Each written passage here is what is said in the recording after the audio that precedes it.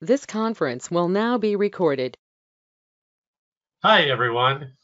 Yes, as you have obviously noticed, I am not Sam Nasser. I am Todd Linderman, a web developer in the Cleveland area, and I've been coming to the Cleveland C# VB.NET user group for years. Sam had a schedule conflict and was unable to host tonight, so he asked me to host. So I welcome you all to this meeting, and just as a reminder, this group meets every month. It's free of charge, open to the public. All the topics are related to .NET, and as you can see, the meetup.com URL is there at the bottom. When we have meeting space, when we're meeting in person, it's courtesy of Tech Systems. When we are meeting in person and have pizza and drinks, that's from Inedo. Prizes are from PostSharp, and web hosting is courtesy of NIS Technologies. So participation is encouraged. So, feel free to interrupt Jeffrey at any point and ask your question. You can do it in the chat as well, that works. And when you're not speaking, please have your mics muted. And really, let's make this a roundtable discussion. Our feature presentation tonight is Azure DevOps for .NET Fall into the Pit of Success by Jeffrey Palermo. I hope I got that right. CEO of ClearMeasure. He's an MVP since 2006, national conference speaker, founder of several user groups, and author of, well, he can tell you the rest of that, but I'm sure it's .NET DevOps for Azure, I'm assuming. So with that, I will turn it over to Jeffrey. Let me make him the presenter. There we go. Okay. He is the presenter now. Okay. And I am looking at these. There we go. Cool. The right screen. I think GoToMeeting had a limit of 3 screens, and I've got 6. So I'm able to share the application. Okay, so everyone can see the complete slide. Just want to verify that we're good to go on that front? Yep. Yep. Okay. Perfect. Perfect.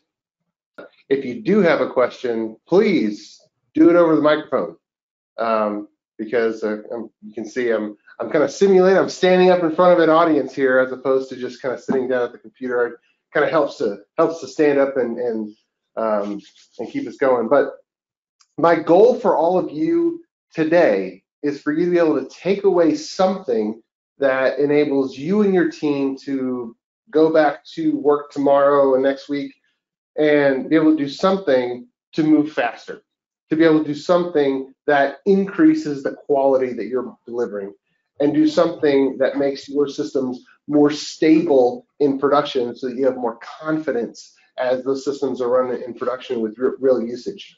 And if you're tuning in for this type of talk, then it probably means that you do want to get more done, moving faster, producing higher quality, so that you can deliver for your team, for your company, for your customers. And so that's why we're going to talk about falling in the pit of success. Now, the examples and the backdrop of the technology platform that we're going to talk about today is Azure DevOps, and it's all of the Microsoft platform and .NET, which is the programming ecosystem that we work in. However, all of the things that I'm going to talk about today are not something that has to be in C# every time. They're actually architectural concepts and principles and practices that transcend programming language, that transcend the tool that you happen to use. And in fact, a lot of these I remember vividly helping teams with back in 2006 when continuous integration there was just the very first book on continuous integration published by Addison Wesley came out. By the way, the title was Continuous Integration. And that kind of started the widespread adoption of all of these automation processes that have now largely colloquially become known as DevOps practices. And of course, before 2010, the word DevOps didn't even exist. It had never even been used. And before 2010, we called it continuous integration and continuous delivery or automated deployment. And going back to 1999, we were using the term extreme programming for the people who were doing this type of automation. And so jargon aside, these the topics for today are things that enable a development team to have a shorter cycle time.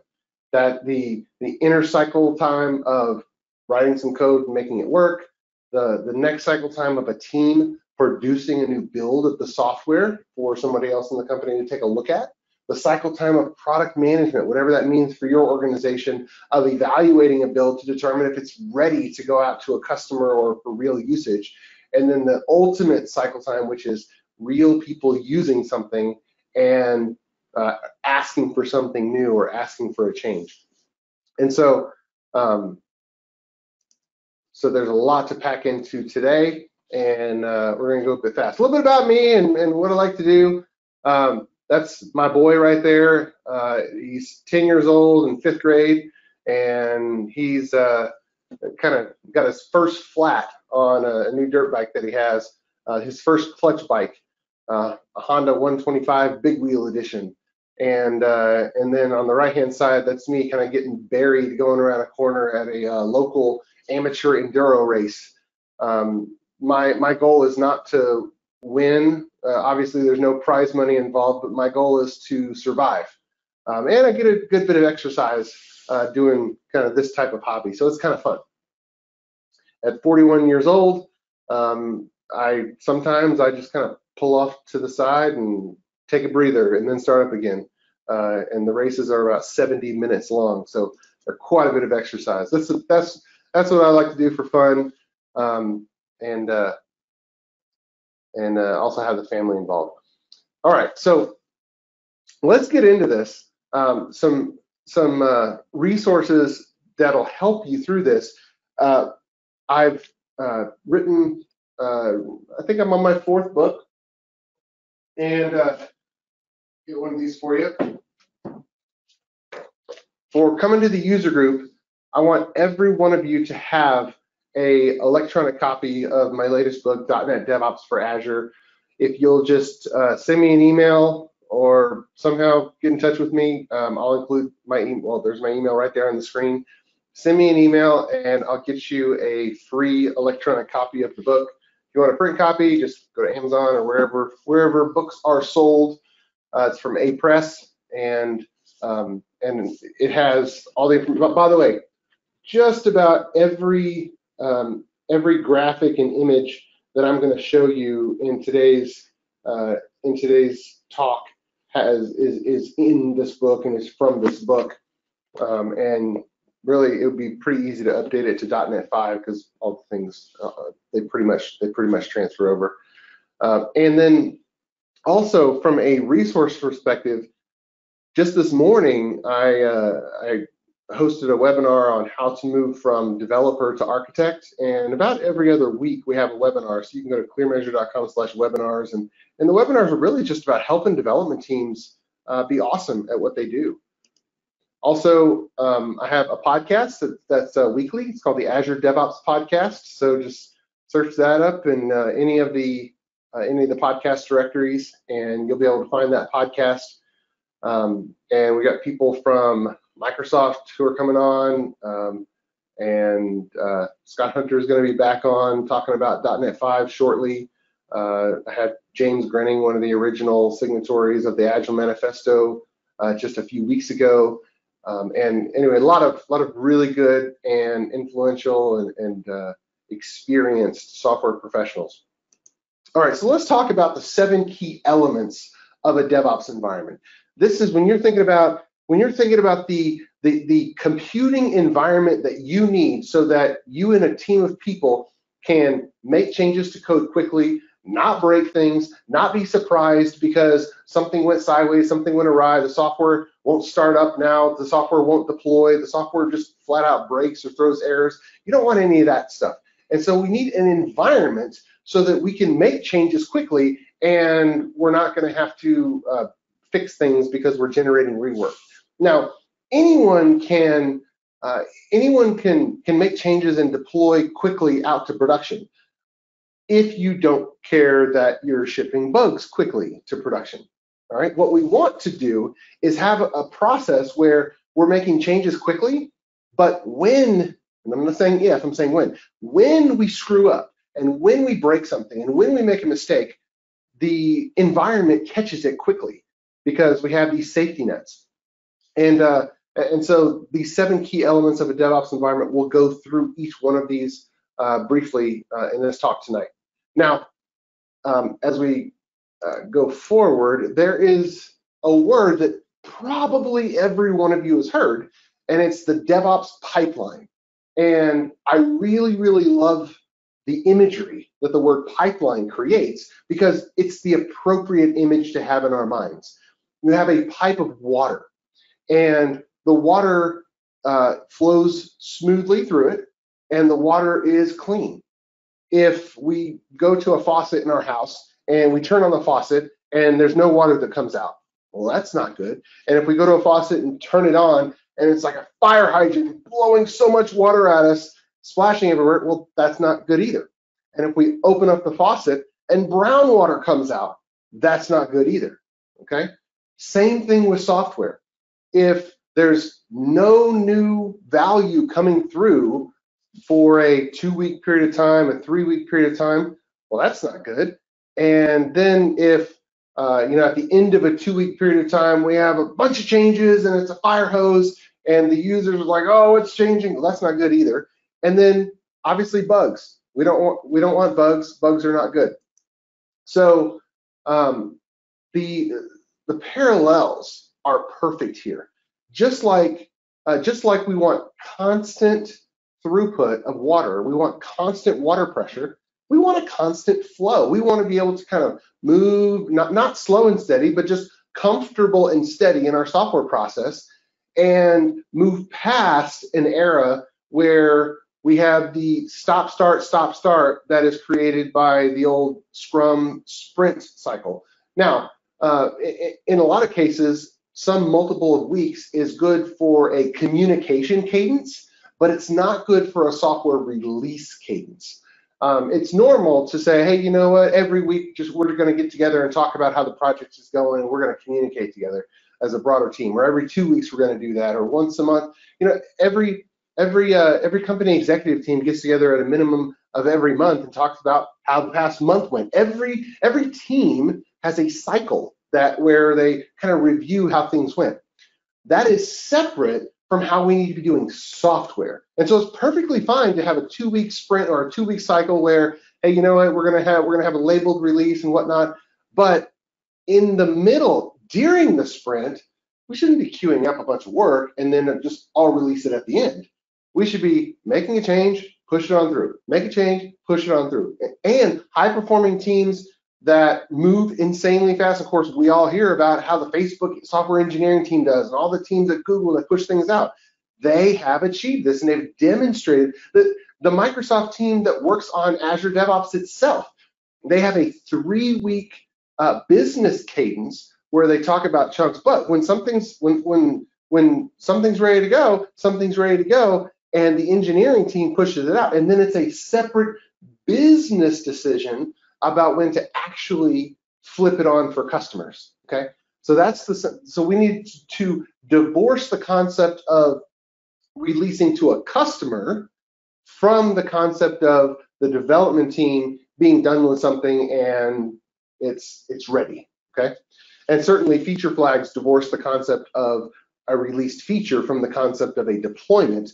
But even without feature flags, as long as something is in a UAT environment or just ready to go to production, then the developer's like, hey, it's ready to go. And it's a business decision. Whenever product management cares to press that button, it'll go on out to production, and users, customers will start using it, as opposed to the development team saying, oh, we're not going to be finished with that until the end of the sprint. Okay, so that's the flow side of a pipeline where we have constant flow of water. And the Kanban approach, the Kanban mindset is really well suited to this, where instead of a unit of delivery being 2 or 3 weeks worth of work, a unit of delivery is a single change. It's a single issue on your board, a single work item. The other part of the water in the pipeline is quality. We don't want brown water. And it would never work to have this mega filter in front of every faucet in your house, where you have brown water in every pipe, and then when you turn it on, you expect some filter at the very end when you turn on the faucet to somehow get all of the impurities out right before you pour it into the cup and drink it. What do we want? We want the water to be clean in every pipe from the source and in every pipe in our house all the way to the faucet. And anywhere where impurities could come, we want treatments so that the impurities are taken out and the water stays pure. Same thing with our process for changing the software. Anywhere that we make a decision, that decision could be a mistake. And so we want a counter activity really close to where we perform an activity and we make a decision to check to see if that decision was a good one, and if it was a mistake, detect it and alert us so that we can see that we just dumped some dirt in the water and we can take corresponding action and get that dirt out. We don't want to propagate a problem down the line. And Capers-Jones, probably our best industry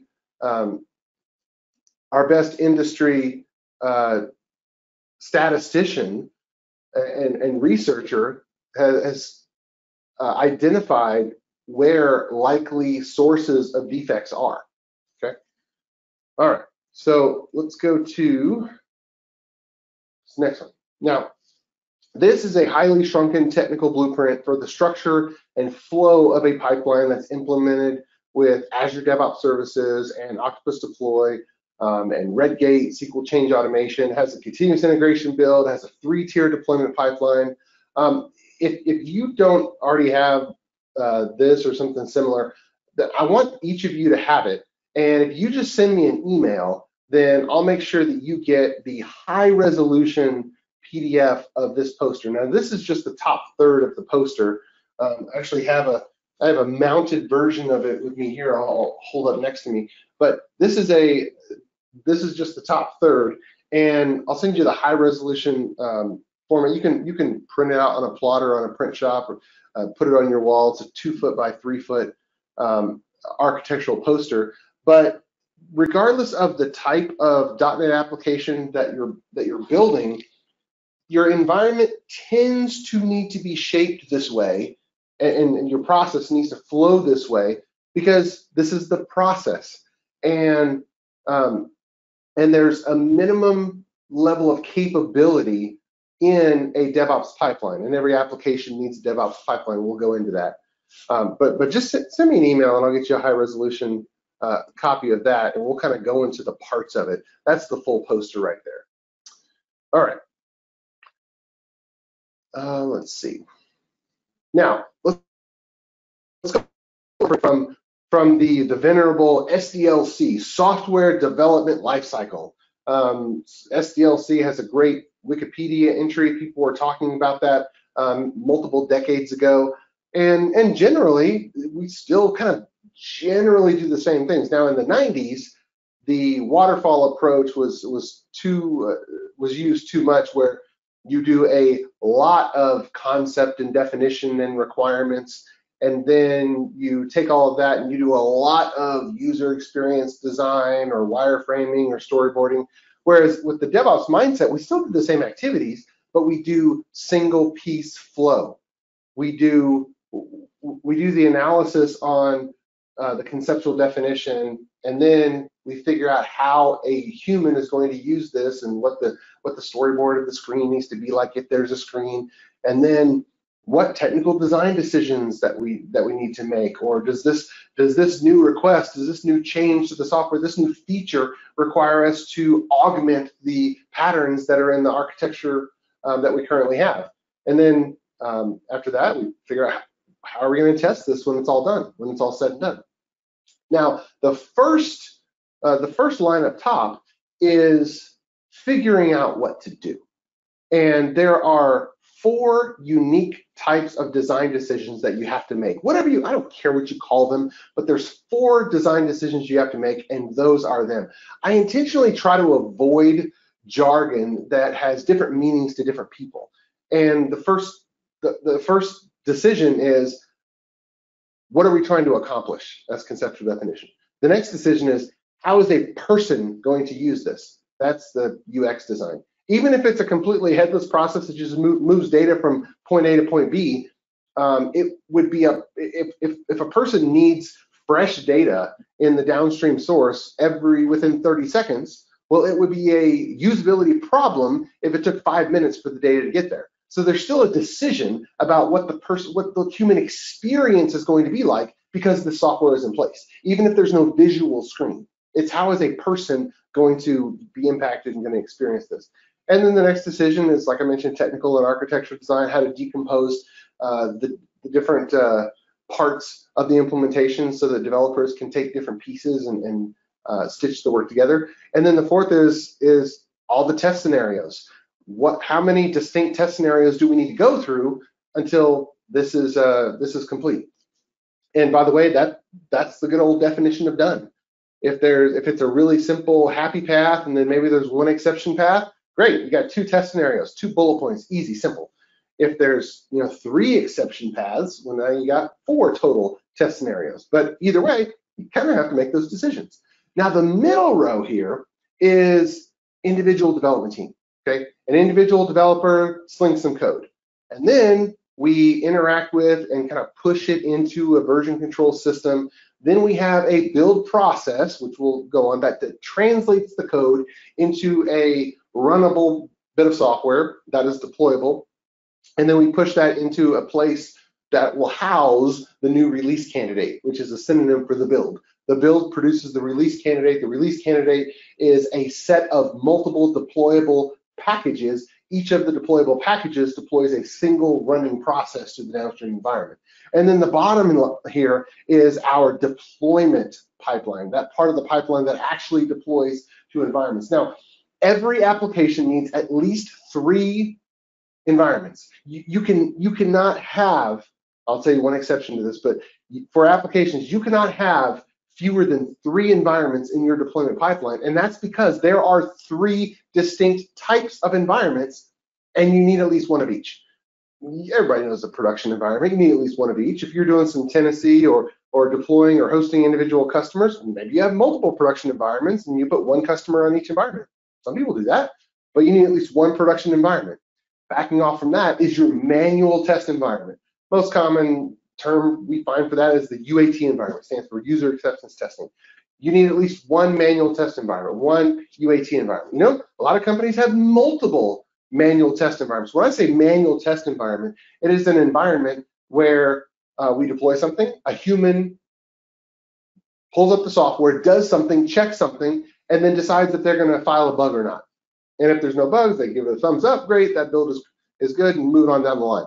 The third type of environment is the test automation environment. We call that the TDD environment, to invoke test-driven development. But this is full system tests. This is for tests that require the software to be fully deployed and running in a properly configured, complete environment. And then we run full system tests on there. Some people like to call them acceptance tests or full system tests or end-to-end tests. Whatever you call them, these tests test the full system. We call that the TDD environment. And these are for those tests that require a deployed instance of the software. Because a lot of other tests, you don't even have to deploy the software. Unit tests can go straight against the library. A lot of component level integration tests can put a few libraries together with a dependency like the SQL Server database and run some tests there without running the full application.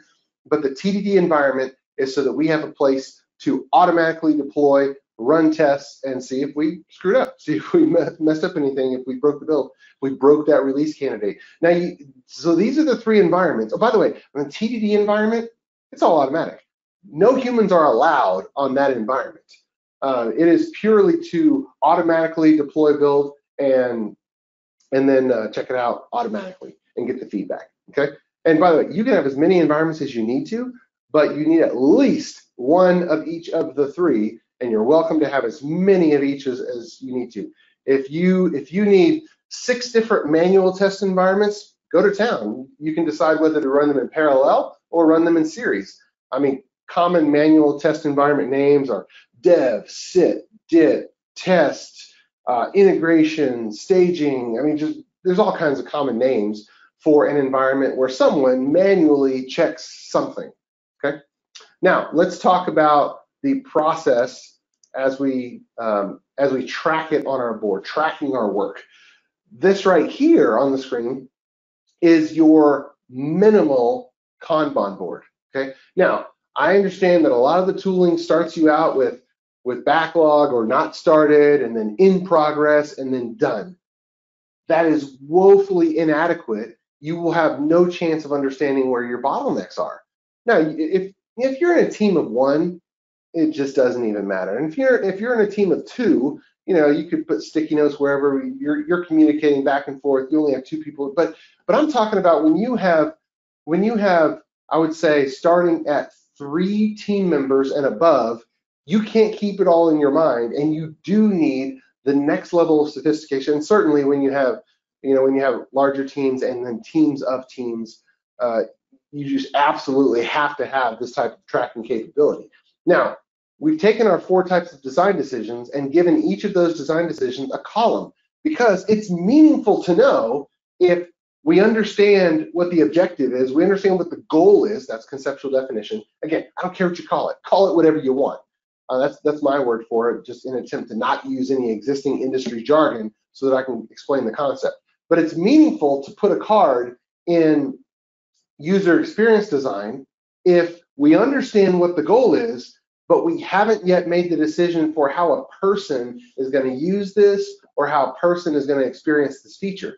And it's useful there because management at some level or a customer is going to come and say, hey, is this done yet? And you're going to say no. Well, when is it going to be done?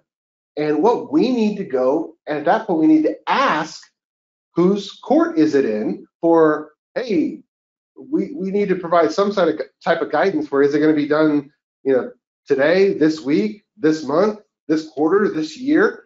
And if it's stuck in user experience design, we know who to talk to, because each of these activities needs a clear owner. Each of these columns needs a clear owner. If we have not started, in progress, and then done, well, guess what? As soon as we have some type of conversation, what we put it in progress, and then when is it going to be done? And we're asking developers when this is going to be done, when really we don't even know how a person is supposed to use it yet. There's gaps in our knowledge, and there's no way an implementation could even be estimated at that point because we haven't made some key decisions that are going to impact the implementation estimate. And then further, the technical design column, that is the perfect spot for the person in the architect role on your team to make those design decisions and then break up the work into independently implementable chunks, okay? Now, when I say the person in the architect role, some teams have a formal named architect and you're running like that. Some people don't even have a title architect, but they have somebody who is the team lead. That's that person. Some people don't have anyone who's named anything, but guess what? You have a person who's the lead. It all happens. No, maybe you're blessed and you have 2 people. There always is a person who's kind of running out front and is the bridge and is thinking, okay, how are we going to do this? And is thinking about setting the rest of the team up for success. That's that role there, okay? And then in test design, we've kind of broken it up, and then we need to involve whoever is in product management, whoever was key in the conceptual definition to validate that we've identified the right usage scenarios that then become test cases. And of course, with our engineering practices, we want to develop each of those test scenarios into coded full system tests that then run automatically.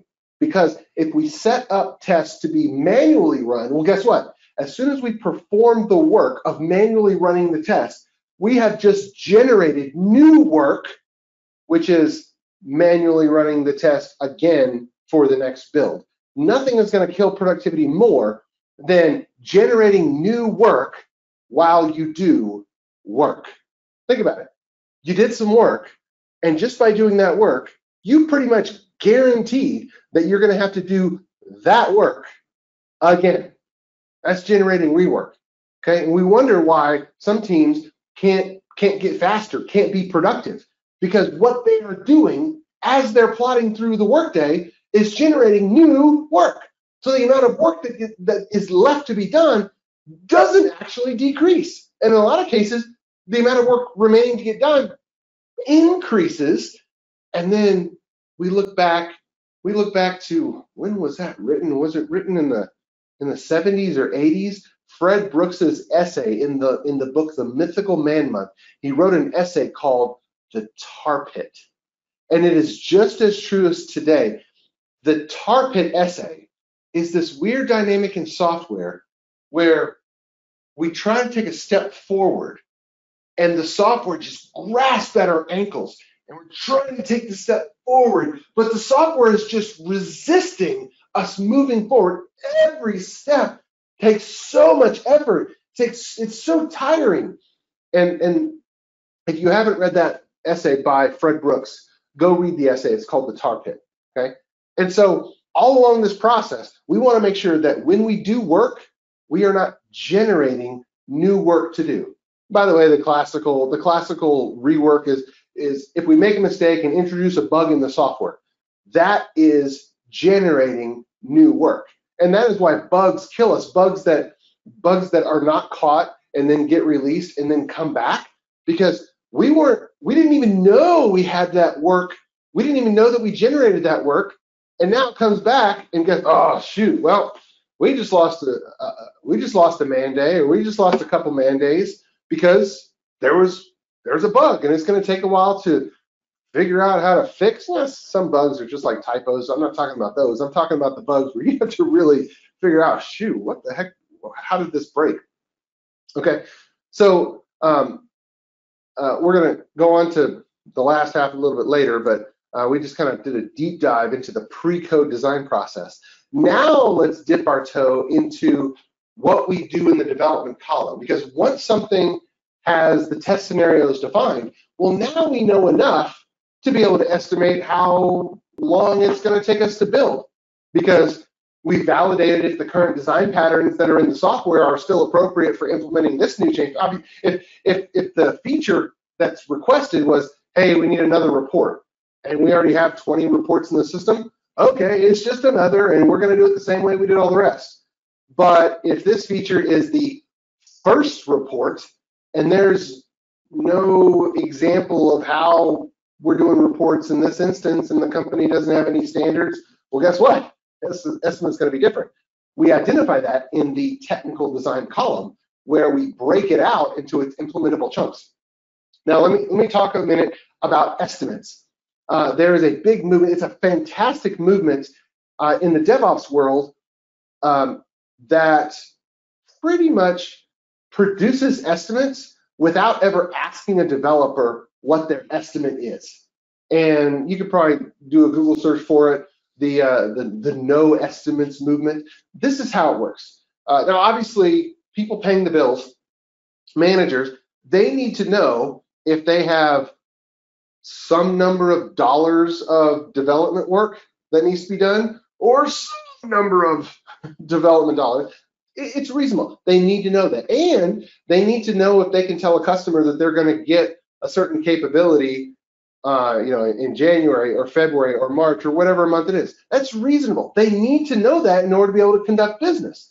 Now, as developers, there's so many developers that have been wounded about being pressured for an estimate when they don't even know enough information to give an estimate, but then they give one and obviously it's wrong, or things change that should invalidate the estimate, but then somehow they're beat up about the original estimate when things outside of their control.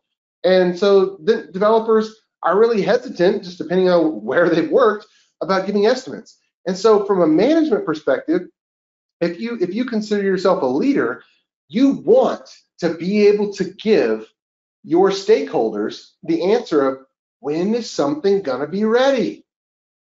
And you can do that without asking a developer for how long they think it's going to take. And it's by using this process. It's by, in the technical design column, breaking out implementable chunks. And as you break it out, you make sure that each chunk is implementable in either 1 or 2 days of work. And anybody in the role that's competent enough to do the technical design is going to be able to make that decision.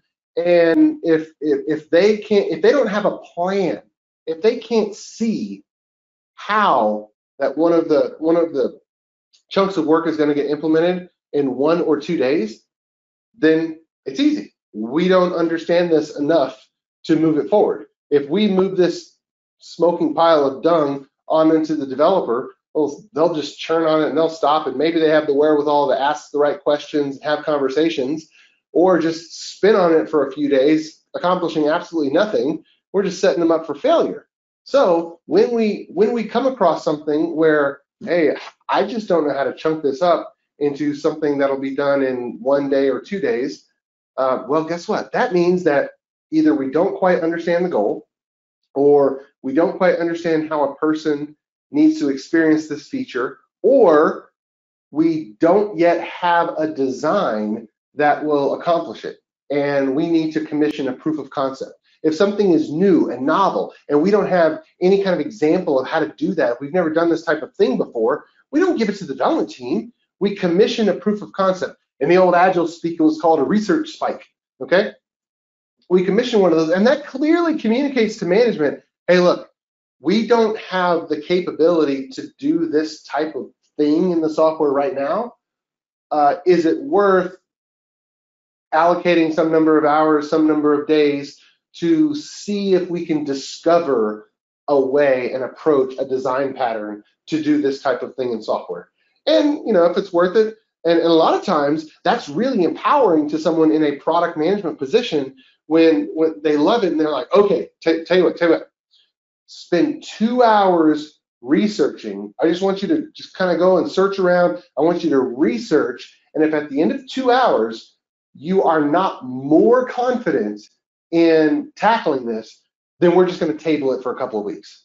Product managers love to be able to make those types of decisions, but they don't know where those types of situations are lurking in the process. And so that's how simply breaking up the work into these types of columns can enable everybody that's involved with software.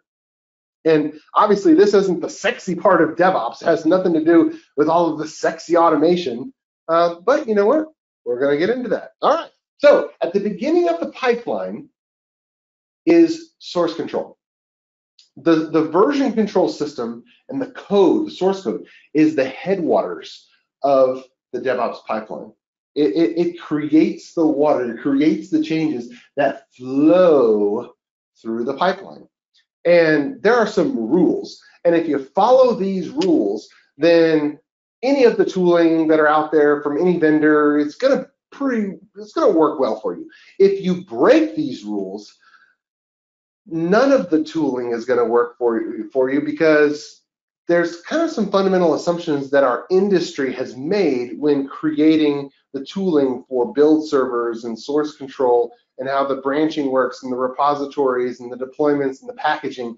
And so if you break up the source control, break up the source code of your system in this manner, then you'll be pretty good. So if you have a software system, the software system can be segmented into many version software applications, but each of those version software applications needs its own version control repository. And every version control repository has one DevOps pipeline, starting with one build, one software build configuration, okay? So a team can have can work on as many applications as you want. A team can own as many Git repositories as you need to, but it's disaster if you try to have two separate teams that in fact are two separate teams making changes to the same version control repository, much less the same Visual Studio application. If you're migrating code from another version control system that had a different definition of repository, like TFS or Subversion or CVS, then you're going to need to break up that folder structure, because those systems actually had an entire directory tree of tons and tons of applications, and they called the entire thing on the server a repository. And then when you checked out and got a working copy, you only checked out a part of the path. Whereas with Git source control and Mercurial, each one of those paths essentially is the whole repository. So unfortunately, the modern tools redefined the word repository, and it kind of means different things. And so you want in distributed source control tools, you want one repository to have one version software application. What I mean by that is that when we make a change to anything in the version control repository, we build everything in the version control repository, produce a release candidate from what we built, and deploy it together. Okay. If we're looking at something and saying, well, wait a minute, these are two different things. I want to deploy them separately. I don't want to always build them together. I don't want to always deploy them together. Great. You've just made the decision that you have two applications. Split them out. That's the answer to that. And if you have any dependencies between them, then you manage it at the pipeline level. If one of the applications has some code that the other application needs, great. You put that code in a library owned by application A, and then the pipeline for application A bundles up that code in the library in a library package, sticks it in Azure Artifacts, and then application B, guess what? Depends on the NuGet package, just like we depend on any other NuGet library. And then you can share as much code as you want to between applications, between code bases. Okay, so that is how we do source control.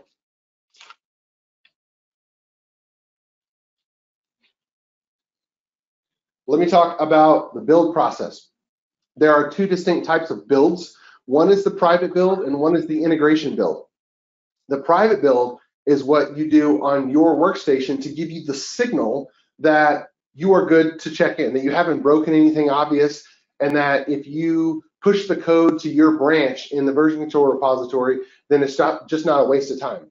Now, one of the best practices is to use feature branches so that every commit to the server from a workstation is to a feature branch, topic branch, developer branch. I don't care what you call it, a branch off of master. Okay, and then when you push that change, then you have the benefit of the server-side build, the integration build that is going to operate on your branch, and we're gonna get to that in a little bit. But the anatomy of a build is the same as the anatomy of an automated test.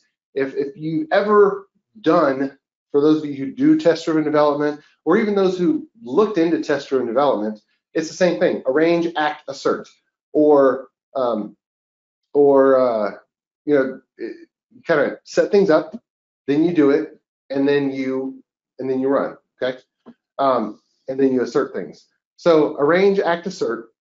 In order to arrange for validation, we need to kind of clean the previous artifacts, and we need to set up dependencies.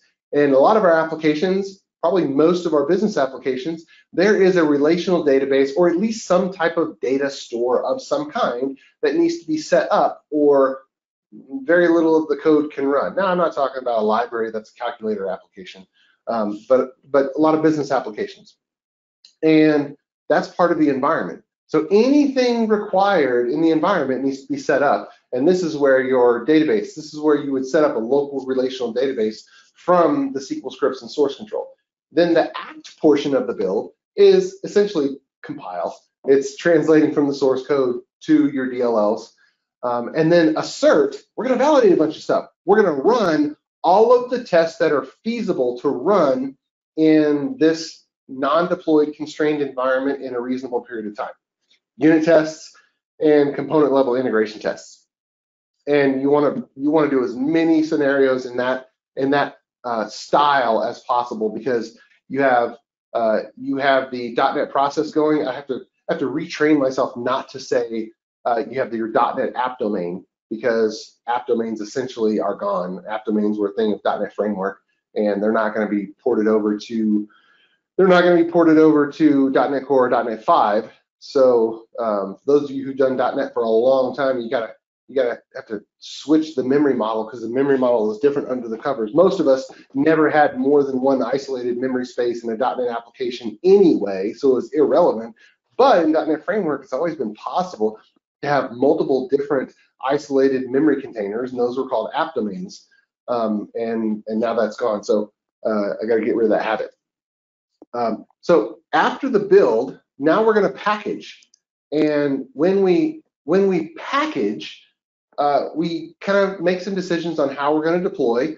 And every deployed process is essentially a package. So if your Visual Studio solution has a web application project, great, that's deployed. That's a package. That's going to be a NuGet package, and it'll be deployed as a web application. If you have an offline job of some sort, that is an independently deployed process. It needs its own package. SQL Server Database, that is its own independently deployed process, and it's deployed into a database server. That's a package. Now, you also have a full system acceptance test suite. That is a package. It has to be deployed next to, side by side with your TDD environment, so that it can operate and run those tests against the complete software that has been deployed and started up and is running in your TDD environment. And that's packaging. Azure Artifacts is where you're going to push those NuGet packages. By the way, a NuGet package, I know we're used to using them as library containers and pulling them out as dependencies. A NuGet package is literally just a zip file with a special set of manifest files, and has a different file extension. And we lovingly call them nutkeg because of the file extension. But those are the perfect format for a deployable package. Now, do you need to use NuGet? No, you could use regular old zip files. That's perfectly fine. But NuGet gives us a name that's searchable, and it gives us a version number built in, and it's the native .NET packaging. It just works like a charm. And there's actually an open source tool that wraps NuGet.exe to make it just a little bit simpler to use the command line to make these NuGet packages. And it's actually from a deployment server company called Octopus Deploy, and it's called octo.exe or octopack. And it's a free tool. Just download it and you can use it. You do not have to be using the Octopus Deploy deployment server at all. It's just an open source command line tool that really makes packaging up release candidate NuGet packages a breeze. Then in Azure DevOps, this is the simplest pipeline you're ever going to have. Again, there's 3 stages. You should see that hourglass on the TDD environment because we are running tests after we deploy to the TDD environment. We're running tests. This is what the Azure DevOps configuration is going to look like in the TDD environment. Notice at the top, we are sending an annotation to Application Insights. We are telling and recording in Application Insights, hey, we're deploying version such and such. And then we actually deploy the database, whatever packages in this application is literally just a web application in a database. And then after that's deployed, we run a built-in self-health check. And that is important because we don't know that the deployment actually succeeded unless we ask the application. Nothing external to the application will be able to answer that question for us. We need to ask the application itself, are you up and running and are you healthy? And so in order to do that, you know what, there's nothing simpler than a web API call called /health-check. And it's just a MVC or API controller, and it returns back an HTTP 200 if it's healthy. Now, how does it know if it's healthy? Well, you just write a few lines of code to kind of reach out and ping each of the application's dependencies. Now, if an application relies on a SQL Server database and the connection string got messed up in the deployment process, or the schema change migration got messed up and I can't talk to the database, guess what? I'm not healthy. So we need a little bit of code just to kind of run a simple query to test that round trip so that if something is wrong, we can find out. And if your application needs a letter drive for Azure files or blob storage, or if it needs to be able to get through the firewall out to the open internet to PayPal, or whatever dependencies it has, just write a few lines of code to do a quick round trip ping to each of those dependencies, and now you have a very rich built-in health check that you call immediately after you deploy, because these kinds of things happen all the time. You do not want to know or learn that your deployment is now botched later. And so it makes no sense to run our full system tests against a version that got deployed and is broken. We can learn so much faster that it's broken by asking the application, hey, are you healthy? Than by running through the different scenarios. And then, oh, now we got to the scenario that required PayPal or something, or blob storage, when a lot of test cases probably don't need blob storage. And it's less confusing, and it tells us quickly. Now, the flow for defect removal, remember I talked, we don't want brown water in our pipeline. We want to find problems every step of the way. So every single one of these activities has quality control steps built into it. And this assumes, my guidance to you, everybody should be using feature branches, okay? So we specify the test scenarios back in our design process, and that's where, okay, now we're finally ready to go. We actually understand what is expected, what is and is not out of scope. We don't have to do speculative development because, oh, this might be needed because let me guess. No, we know what scenarios need to be supported, and that's what's in scope. That's what and then when we grab something, our lead or our architect has labeled it either a 1 or a 2. And by the way, it's clear. Developer didn't have to estimate it. It's a clear expectation. Hey, this is a 1, or hey, this is a 2. And so when you accept the work, it's like, if I don't understand how I'm going to get this done today, I speak up. Or if it's a 2, if I don't know how I'm going to get it done in 2 days, I speak up. Okay, and then I need to do this understanding, or maybe the architect was wrong. So either way, it's clarity. And if I start going and I realize, oh shoot, I just learned something and I'm stuck, I'm spinning wheels, you raise your hand, hey, this isn't going to be done today because this there's something weird here. Let's and you don't waste the rest of the day. Okay, so it's clear. And then if we've broken it down into 10 items or 20 items that are all marked 1, well, guess what? We've got 20 man-days worth of work.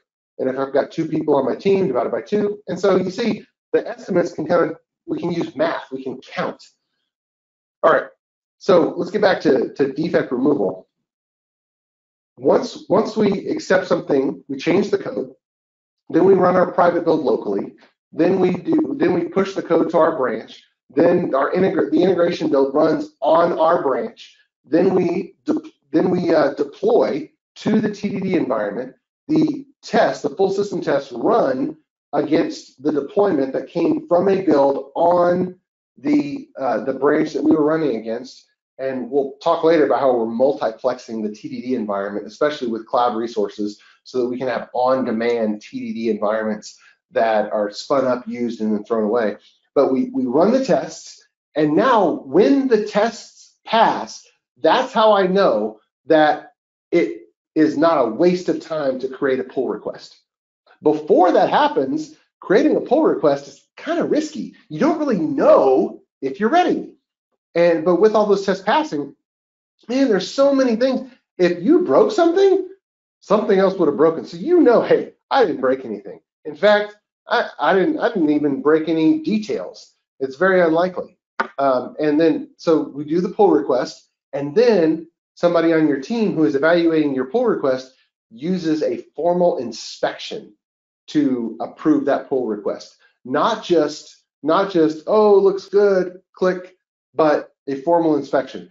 Capers-Jones, who I mentioned before, he summarized his research on defect management and defect removal that there are 3 defect detection processes that, when put together, teams that put them together, those teams tend to have super high defect removal and defect prevention track records.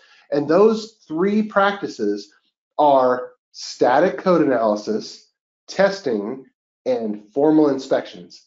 Now, we just covered 3 different layers of automated testing, in addition to whatever manual or exploratory testing that may be done subsequent to that. And so in a build process, it's trivial to add in static code analyzers. The Roslyn analyzers that are built into .NET, Independ, SonarQube, there's linting tools for JavaScript. Every language under the sun has a command line analyzer that will call out warnings, that will call out errors, and that is a static code analyzer. And you can tweak the rule sets. How you elevate a pull request to a formal inspection is by getting together with your team and just talking through it. Say, you know what? Every time we're going to look at a pull request and approve it, what is the criteria by which we evaluate the pull request? Well, some of the standards are: is it complete? Does it meet the team's established standards? Does it have everything? Does it have every change that's necessary for the issue at hand, and only the changes that are necessary for the issue at hand? Did the build and all the full system tests pass? I mean, that just gets you to the table. Now, each one of you teams is going to have a few more things that you want to check. But before someone presses that approve button on the pull request, they're basically saying, I checked all of these items, and on my honor, based on my reputation, all these things are good. I'm pressing the approve button. Okay. And by the way, that last one that I mentioned, that I suggested that the pull request includes all of the changes that are necessary, but no extra that are not necessary. I see this all the time where someone is implementing something and you reasonably think, oh yeah, those 4 code files are necessary. And then there's changes to code files that are completely not necessary because the developer was in there and saw something and realized, oh, I don't like that. Well, let me fix it while I'm here. When you are trying to do piece part Kanban style, we can't be doing speculative programming, because what we're doing essentially, if we do that, we are saying, I know that what I was working on was prioritized, but I see something and I'm going to on the spot decide to prioritize something above everything else and work on it. Now, I'm not talking about fixing a spelling error. I'm not talking about those things that are trivial. I'm talking about a refactoring that's outside the bounds or some other change. And you've seen all that where you're working on something and then you change something else, and guess what? That's the thing that you break. And now you're backtracking and now you're undoing things when you really didn't need to work on that in the first place. And it's especially risky when you do that and you don't have adequate test coverage in that area. So that's just an aside. All right, let's get to the deployment. There's a rule here when you're deploying across your 3 distinct types of environments. You want to build once. You want to build a version once and deploy many. You've created deployable packages for that version number. So you have a deployable, releasable release candidate. It is a candidate for release. Now, if it fails any stage, okay, it's no longer a candidate for release. We cross that number off of the eligibility list, and it'll never see the light of day. It's got a problem and it's get replaced. It gets thrown in the digital trash heap. So you see here in the diagram that every deployment to every environment goes back to Azure Artifacts. It goes back to our NuGet server that's hosted for us by Microsoft, and we get the exact package that was built. There is no such thing as I'm going to build to UAT, or now it's time to build to production. And there's also no such thing as I need to branch for production. Because if you're going to branch for production, well, now you got a branch. Now you're building on that branch for production. Now you're releasing a build on a branch that you're guessing doesn't have any differences. Okay. All right, let's keep going.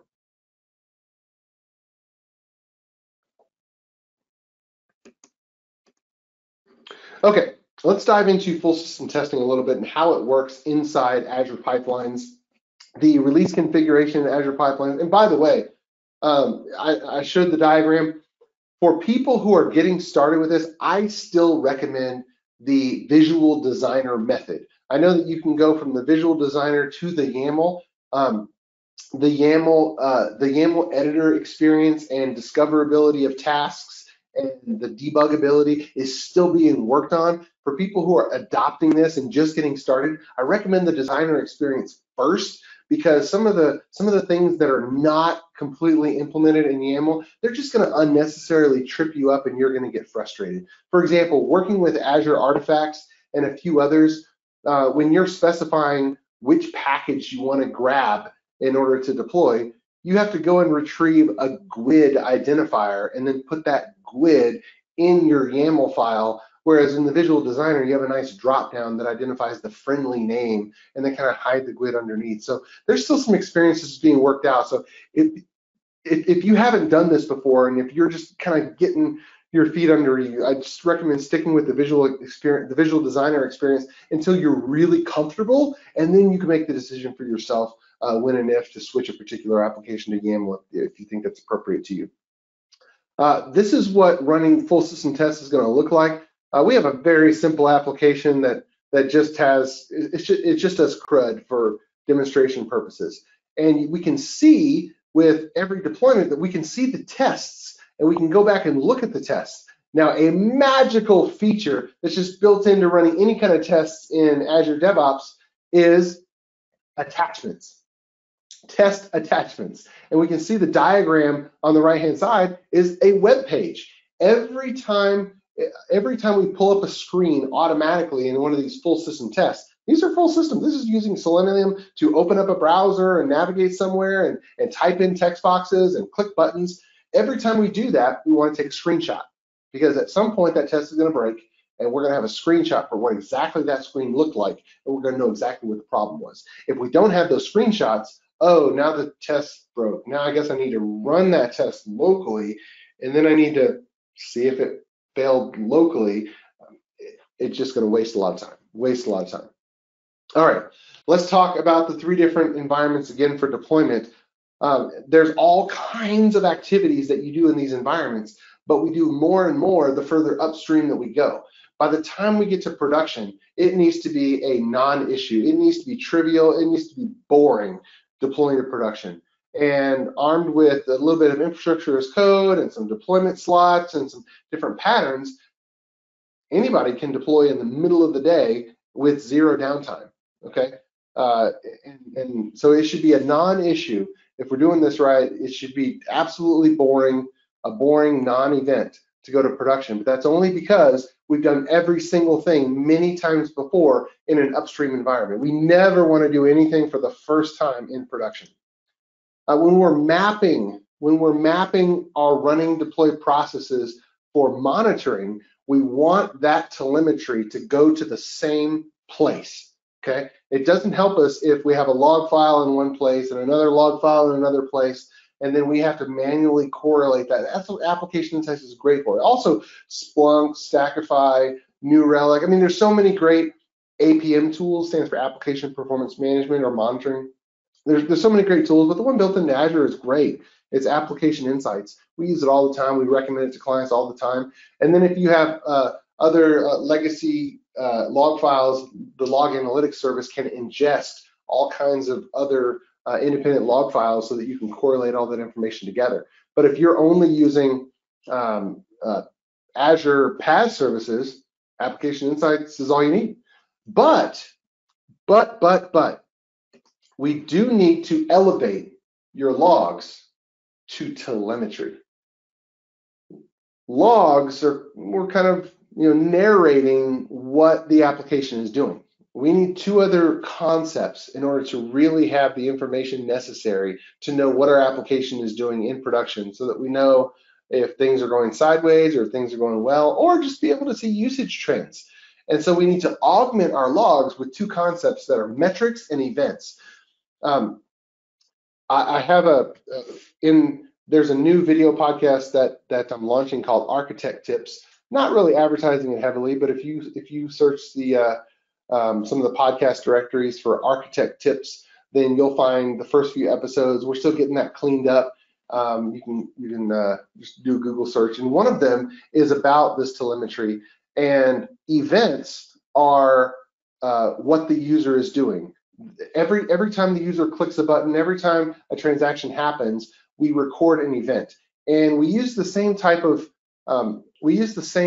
of design that we implement for our business partners by using the Kimball method of data warehousing, where we create these fact tables that are the center of star schemas in a data warehouse database, where some of the columns are dimensions and some of the columns are facts. And the dimensions are groupable or filterable. A lot of times they're strings or dates.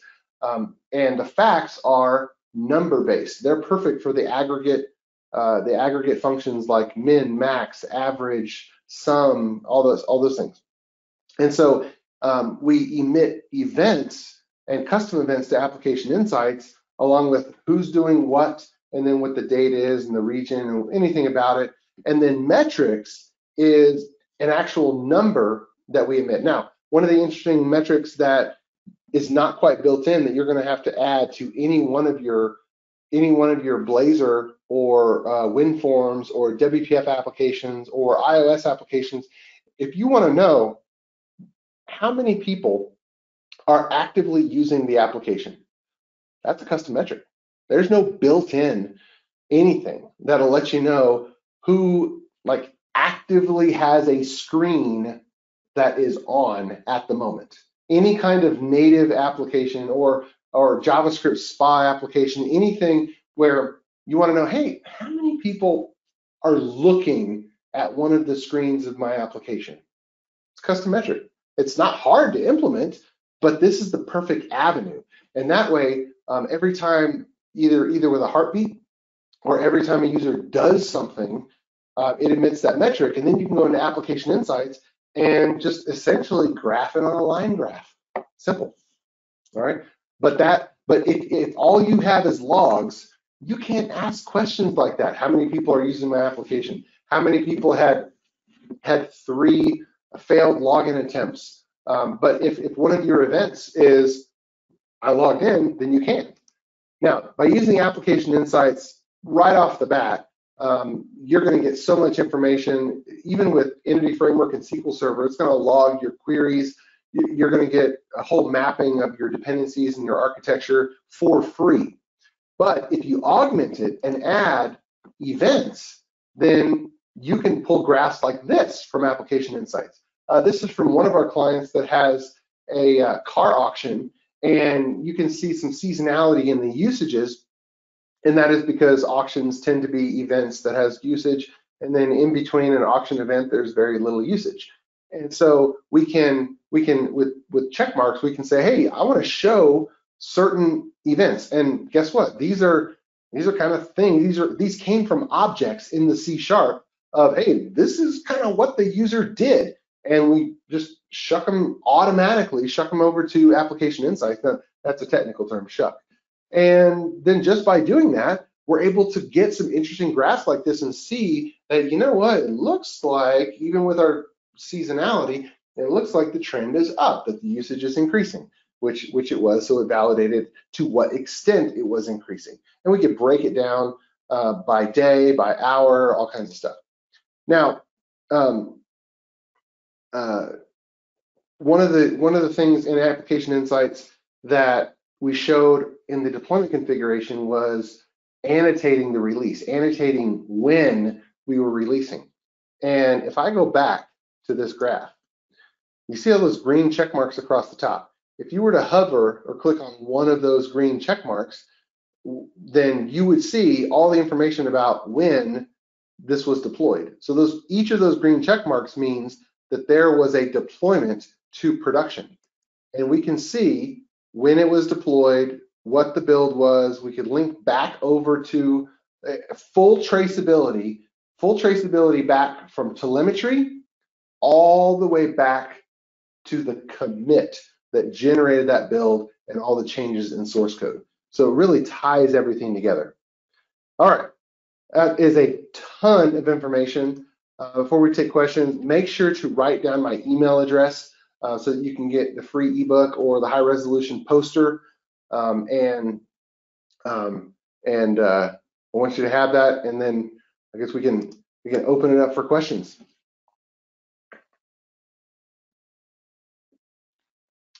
Todd, do we have any questions in the queue? No, no one on chat, but feel free, everyone, to unmute and ask questions. I have a question about telemetry, if you can hear me. Yes. Okay, great. So we use App Insights to work ourselves. And what I'm wondering is, if we have a system that has like multiple components, so you've got an API backend and a couple of durable function apps, do you recommend like aggregating everything into the same App Insights bucket or splitting them up into separate ones? And the reason I'm asking is, right now we're splitting them, and we sometimes have this real issues trying to correlate events across the whole system. Yes, good question. The short answer is your application insights operates at the environment level. So every deployed component of your application for the environment should go to the same application insights instance. So for production, yeah, if you have those two durable functions, if you have something, your database or data store, if you have a web application, whatever consists of the production environment for that application, it should definitely go to the same application insights instance. And then the corollary is you have an application insights for your UAT environment, and you have an application insights instance for the TDD environment. And with the way that you emit telemetry to application insights, it will automatically keep track of what version of the software the message is coming from. So as you deploy a new version, then you'll be able to see the rate at which we got these messages changed after version such and such. Now, this goes to a broader question of how should we segment Azure subscriptions. Even though some organizations are creating an Azure subscription for billing purposes and then giving access to a lot of people and trying to use resource groups, the Azure subscription itself is the security boundary that is maintainable. Even though it's possible, sort of, they say in the documentation, even though it's possible to use a resource group as a security boundary, we haven't seen it work out well. We haven't seen it just fall into place. We've actually seen people fight with it far too much. So what we recommend is using the subscription itself for your production environment for the application, and then have a different Azure subscription for pre-production. And then you have the production Azure subscription with nobody having access to it after it's set up, because your automation is the only thing that does. And then you can surgically go in and you can assign to a broader pool of people read access to application insights, where they can get all that information without having any kind of co-administrator access, but then have broader permissions in the pre-production or the non-production Azure subscription. So that's kind of the broader rule of thumb I would recommend. Okay, that's a very helpful overview, thanks. And it's interesting that you mentioned Azure subscriptions, because we're in the process of migrating to a new production subscription right now. So I may have to bring that up with the team. Thank you. All right, okay, good luck, good luck.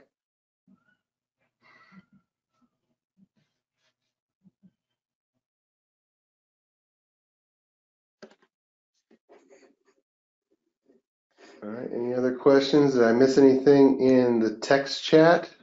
No, don't see Hi, anything Jeff. else in the text chain. There we go. Yes. Hey, Jeff Block here. Good stuff. Hey. Big fan of the podcast, by the way. I'll have to look up the new one. But you know, the notion of events and telemetry coming through App Insights, I guess, can you shed a little bit of light on exactly, you know, is that through the logger? Are you literally just, you know, I mean, what's kind of the general mechanism, if you will? Yeah, okay, so I have a 15-minute video on that. That's, I don't remember if the team has actually posted it to Architect Tips yet or if it's in the queue. But I'll verbally give you the rundown. So telemetry client is the SDK class name for application insights, and you want to have it be to be a singleton for your application. You don't want to create multiple instances of it. Yeah. And so you create that, and then off of that there are different methods, and you can just do a regular log message. You can create a trace off of that class, or you can create a custom metric from that, or you can create a custom event. So it's the same class that you would log anything to application insights, and a metric and an event are first class citizens in application insights. Awesome, thank you. To dig in a little more.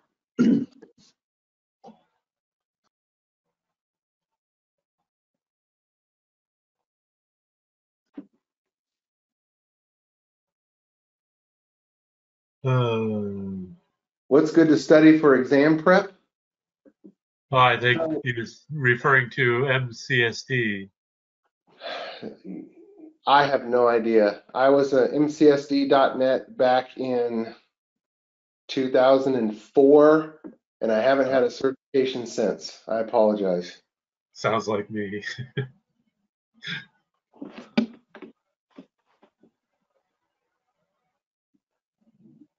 I had my MCSE and my MCSD back then.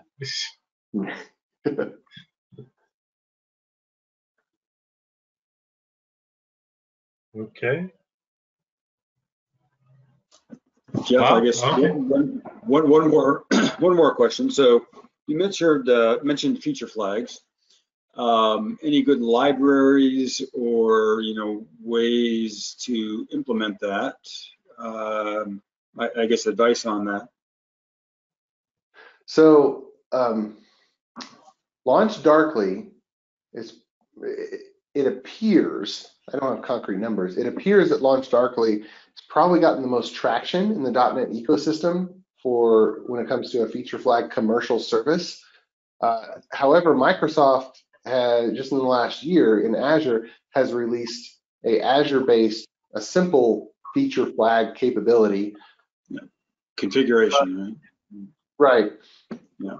In my opinion, feature flags as a concept is not yet simple enough to be a first level pattern for development teams that are adopting DevOps.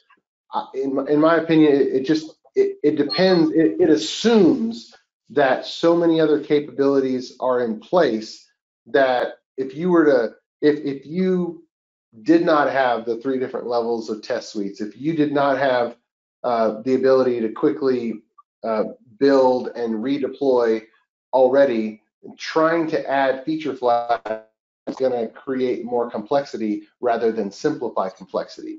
But if you are in an environment where you have all the capabilities that I've described, then feature flags is going to take you to the next level. It is going to make it to where instead of making a change and deploying the new change to all of your customers at the same time, you can deploy the new release candidate out to production with having the new change deployed to 0 of the customers, and then have releasing to customers based on customer segment a completely separate decision than the technical act of getting the new getting the new version to a particular environment. So I think, yeah. So one of the challenges that we face, and I wouldn't say that we're fully on board with everything you've talked about, but certainly a good portion. So when we create a build, and then customers goes into UAT or whatever, and they're like, okay, well, we'll take those two, but not that one. And you're like, yeah, it's already in the build, right? So you're like, so I don't know how to mitigate that. Now you're cherry picking, you're doing crazy things to try to get those two features and not the third one. And yes, okay. So we talked about the test scenarios being the definition of what was supported and what was not. Well, yeah. If the software needs to work with feature B enabled and features A and C disabled, well, that needs to be a test scenario, and we need to have a full system test that configures the application in that manner and then runs it through its paces. And so anytime we use the system in a fashion that has not been tested before, we're almost guaranteed that it's broken. And we're pleasantly surprised in the few exceptions that's not the case. Indeed. Okay, yeah, I guess I'm talking more at the, individual, well, I guess, definition of a feature is a bit ambiguous, right? But there is a pattern that is hugely enabling for feature flags, and it could be a really good prep. And I hate all the jargon wrapped around this, because when I talk about the pattern is a synchronous blocking application bus where everything that the user does is packaged up into a command or a query or an event. And now some people will say, oh yeah, CQRS. But then you go in researching all the people that have talked about CQRS, and now we're confused again because we have tons of jargon and tons of detail that's not essential.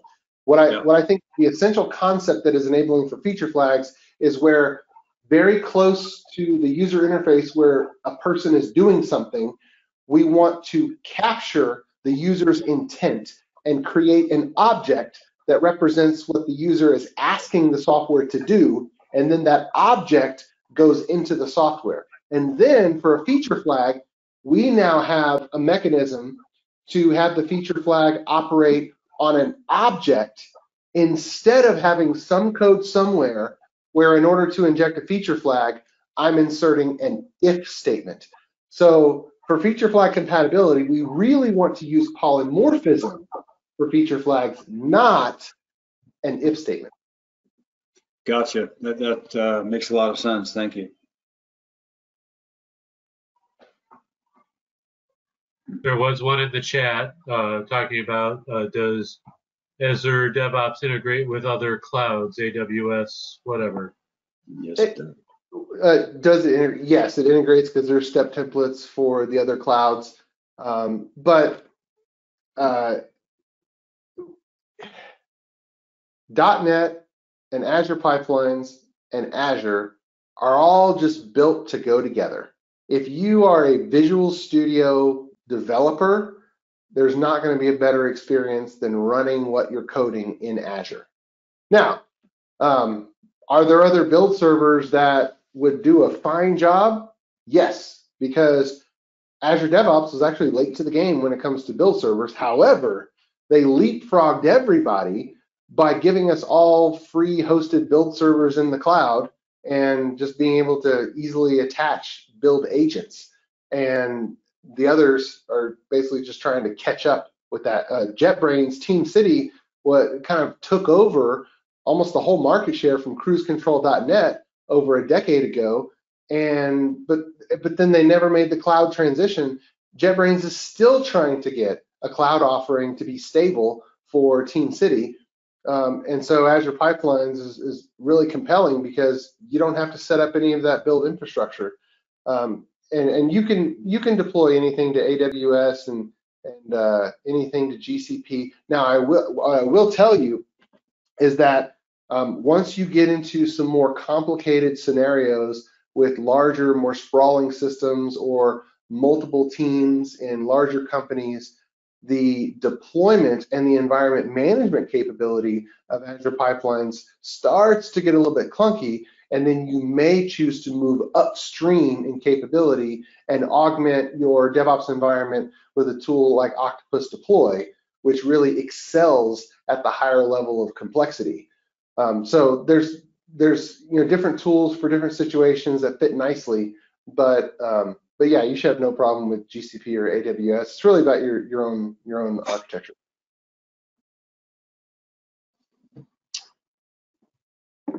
One more question, if no others. So database integration, specifically, schema, stored procs, things like that, and tools along those lines. That in addition to the actual .NET code, Right. we have this whole other set of code in the database. Yep. Okay. So there's a section in my book specifically dedicated to database DevOps. And interestingly enough, going back to 2006, when the continuous integration book came out, there's an entire chapter in the continuous integration book on database continuous integration. And then in 2009, when the book on continuous delivery came out, there was another chapter dedicated to deployments with databases. And if you do an internet search for database DevOps Jeffrey Palermo, you're going to find several recordings of some webinars that I've done going deep into this and doing some demonstrations, as well as it being a first-class citizen in my .NET DevOps for Azure bootcamp, or .NET DevOps bootcamp. That's available on-demand training. But there's a whole lot of samples, and there was a funny joke I saw posted in some channel that said number of online DevOps samples that don't have a database, 1 million. Number of real-world applications that never store any data, 0.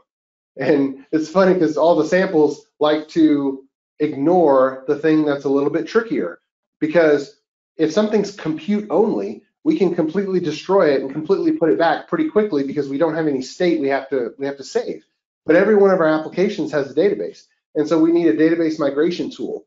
There are 3 popular free database migration tools, and there is one very good commercial tool in the SQL Server space. The commercial one is by Redgate. It's called SQL Change Automation. If you have a really complicated database with all kinds of features used with every version of SQL Server going back a couple decades, don't even mess around with the free and open source tools. You need the power of that commercial tool. It's so much more fully featured, and they really do a good job.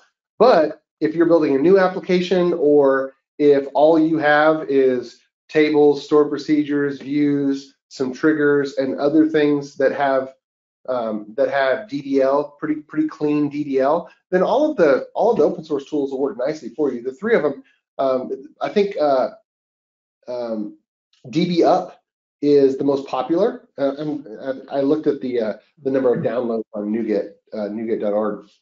DBUp is the most popular. The next most popular is Roundhouse. The 3rd most popular is AliasQL. It's kind of AliasQL, that's how it's spelled.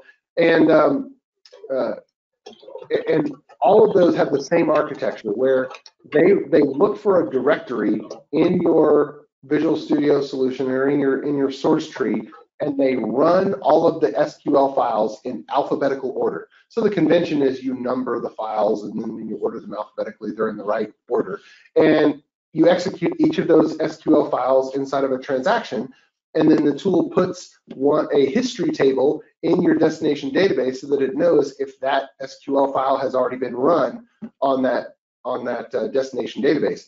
And in that way, you as the developer at design time are completely in control of whatever you do with that database schema. If you're going to add a column, if you're going to split a column and need to move some data around, if you add whole new tables, or if you need to walk up to an existing database and script out the whole thing and put it in an SQL file to get started, you are in control of what goes in that SQL file, and every change is a step forward change.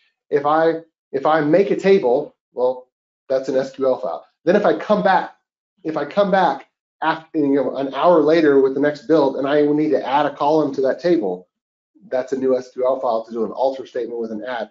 And that is resilience across feature branches, and that architecture has been proven to be scalable. And that database DevOps pattern is the successor to the older state-based approaches that have kind of lived out their life, that are tools like Redgate SQL Source Control, SQL Server DACPack, and the old entity framework migrations. Those older state-based mechanisms have been replaced by sequential schema migration approaches. But yeah, look for that webinar that I did, and that'll get you jump started. Database DevOps, correct? Yes, Database DevOps, Jeffrey Palermo. Awesome. Thank you very much. That was very insightful. Sure. Yeah, super important part. None of our applications don't have a database. Or very few.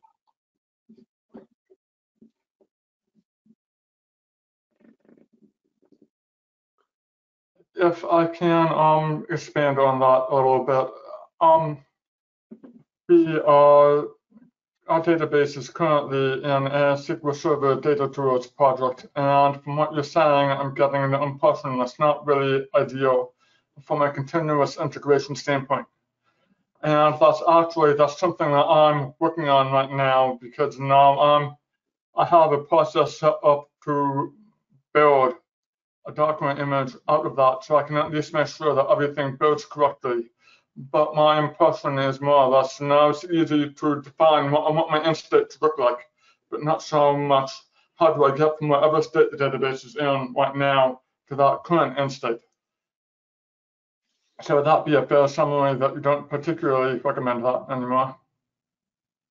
I think that's right. Now, you may have something where you need to continue using DACPack for a while because it's 80% better than having nothing, and it's going to be a while before you have time to change it. And as you're prioritizing what to invest in, you want processes that can run automatically in an unattended fashion and be reliable and do the same thing over time. And so I think to the extent that you're going to keep using DACPack, there's a lot of people continuing to use DACPack, and it's just good to understand that whenever you have destructive database changes, DACPack is not going to know what to do in those cases, and you need to kind of avoid those or make other plans so you don't run into one of the cases and then are surprised that DACPack didn't know what to do. Like anything that's destructive, if you have a phone number column and you need to split the area code out, well, you need to add a column, and then you have a little database miniature ETL, you need to move some data over, and then you need to do the destructive operation. If DACPack just sees the end state, it doesn't know how to do that bridge so that it doesn't destroy data. So just be aware that there's limitations to that architecture, and as long as you're aware, then you can buy yourself time. That makes sense, thanks. So that's pretty much exactly the situation we're in. We're just prioritizing what we want to invest in right now, but we're definitely trying to get to a state of automated database deployed. So thank you for your insights on that. Sure. All right, well, this was fun. I appreciate the invite and being able to speak to the group. Okay, great. Anybody else have any questions? I didn't see any more in the chat. Well, Mark. Everyone's thumbs up. Okay. Well, great. Well, I think I will take back the presentation.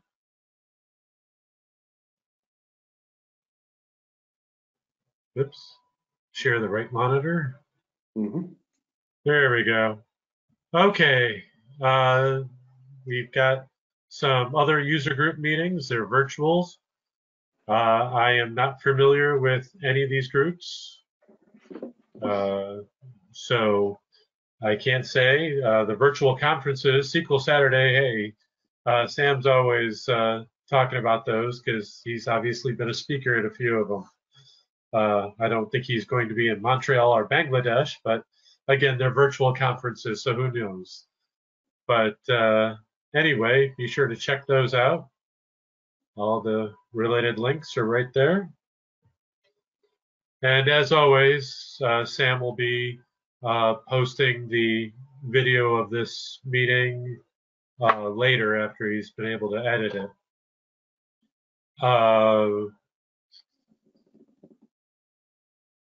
Contact info. Oh, why is it not showing up? Oh, of course.